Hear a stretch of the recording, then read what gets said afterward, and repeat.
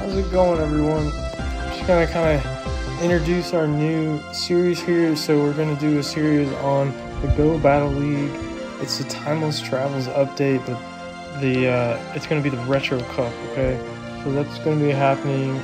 It started on December 1st. It's gonna end on December 8th.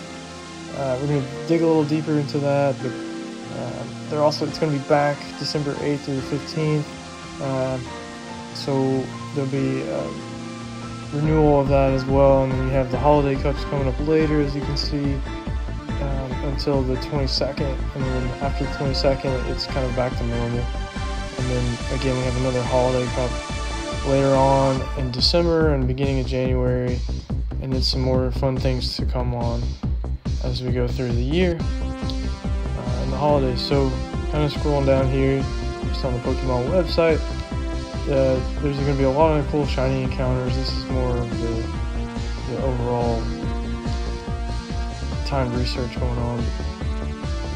Getting down to the cups, so the Retro Cup is what we're going to be focusing on here in the series. So it's going to be 1500 or less CP to enter. Specifically, Dark Steel and Fairy type Pokemon are not eligible, so that's going to be unique in this cup.